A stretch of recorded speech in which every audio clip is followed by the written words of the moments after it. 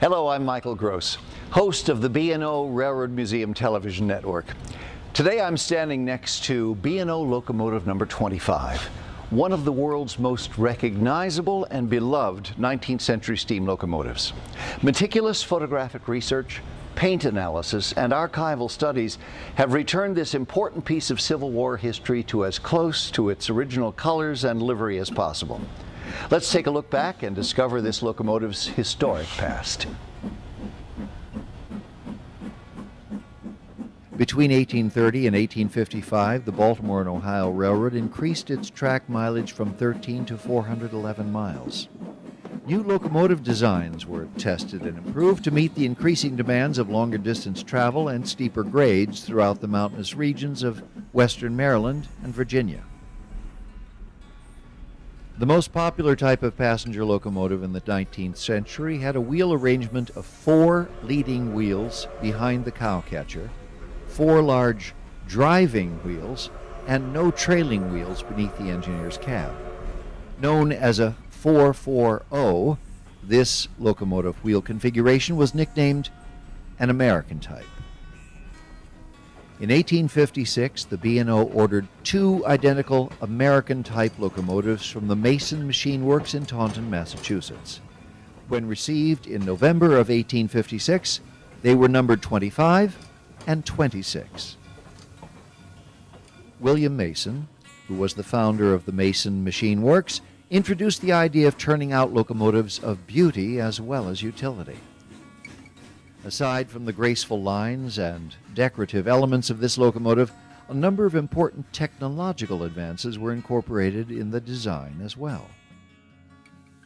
A round smoke box set upon a saddle in front of the boiler, and a modified link motion valve gear, which was invented in England by 2 employees of the Stephenson Locomotive Works, both helped the locomotive gain momentum at an increased rate. It was state-of-the-art for its day. The Mason Machine Works was a machinery manufacturing company located in Taunton, Massachusetts, and was in operation between 1845 and 1944. Its core business was making textile machinery, but they also produced printing presses. In 1852, the company expanded by venturing into the locomotive business.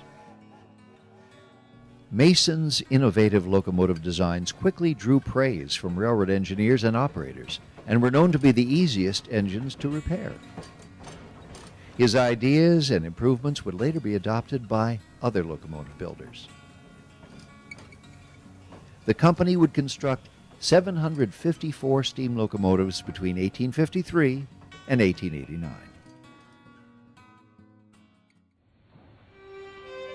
In 1861, with the start of the American Civil War, Mason accepted a contract from the United States government for the production of 100,000 Springfield-type Model 1861 rifled muskets.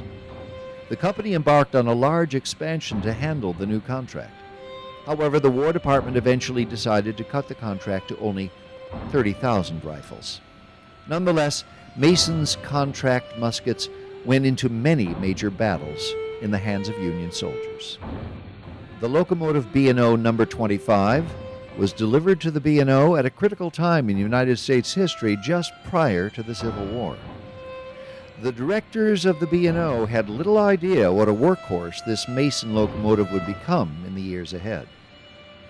In his iconic work, The President's Travel by Train, Politics and Pullmans, author Bob Withers found evidence that B&O number 25 is the very locomotive that took Abraham Lincoln on his midnight ride from Baltimore, Maryland to Washington, D.C. for his inauguration in January 1861.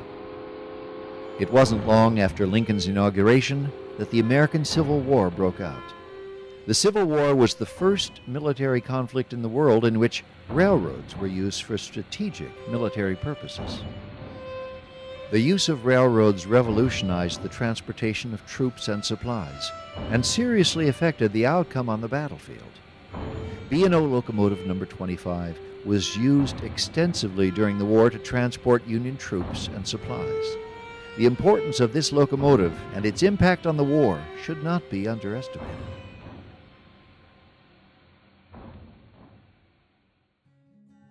The locomotive was preserved by the B&O Railroad without its original tender for the 1896 Columbian Exposition. It was again exhibited at the 1904 Louisiana Purchase Exposition. In 1927, the B&O Railroad named the locomotive the William Mason to honor its builder. The William Mason follows the general form of the original number 25, however, it has been rebuilt several times throughout its life.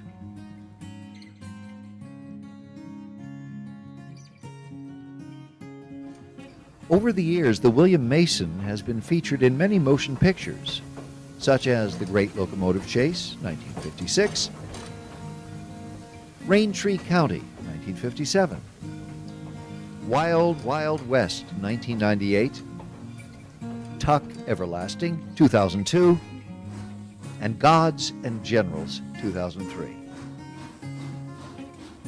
As one of the B&O Railroad Museum's iconic locomotives, it always has been and continues to be one of the best-known locomotives in America.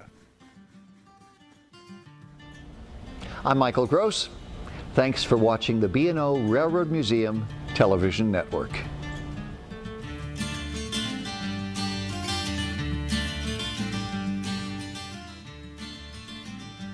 Interested in learning more about the B&O Railroad Museum? Follow us on Facebook and Twitter with daily updates on upcoming events, coupons, photographs, history, and things to do in Baltimore. You'll never be off track.